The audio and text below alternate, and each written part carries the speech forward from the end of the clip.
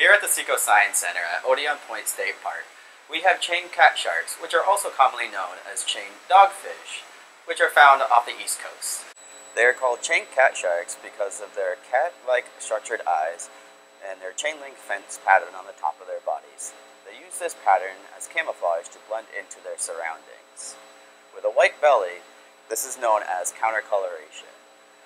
To their predators, their pattern just looks like waves in the ocean. The lateral line is a sensory organ along each side of the shark. They use this by their sensory cells getting stimulated by pressure changes in the water and also the water movement and the direction. The ampullae of Lorenzini is located on the top part and the bottom part of the shark's rostrum, also known as the snout, and just behind the eyes of the sharks. Sharks use the ampullae of Lorenzini to sense pressure changes in the water movement, and salinity changes. This helps them find their food and their migration paths. The pores of the lateral line and the ampullae of Lorenzini are located from the tail of the shark all the way to the snout.